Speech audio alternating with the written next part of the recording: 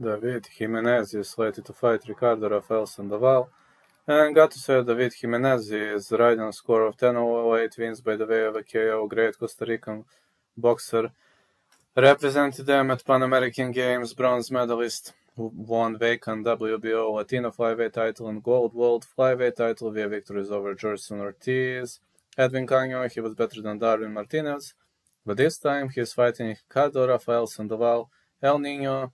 21 total fights, 20 wins, 15 by the way of a KO, 1 loss. Both of the guys are extremely well-rounded, and El Nino won vacant WBC Youth Intercontinental flyweight title, Christian Randai, Marco Sustaita. These were great victories. He's on a great streak with back-to-back wins over Gilbert Gonzalez, Raymond Tabujon, Jake Harris, Carlos Buitrago, and many other high-level opponents. His fights very rarely go the distance. The guy is attacking. He's throwing everything he has at you.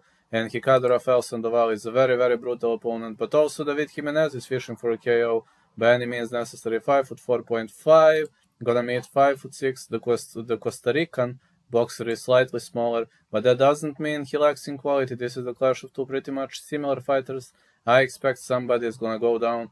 Unfortunately, the problem is I don't know whether it's 10 or 12 rounds. Not sure though. Maybe it's even 8. They haven't announced the number of rounds. Oh, it's 12. They announced it's 12. Well, if it's a 12 rounder, somebody definitely goes down. So my prediction is going to be the fight will not go the distance.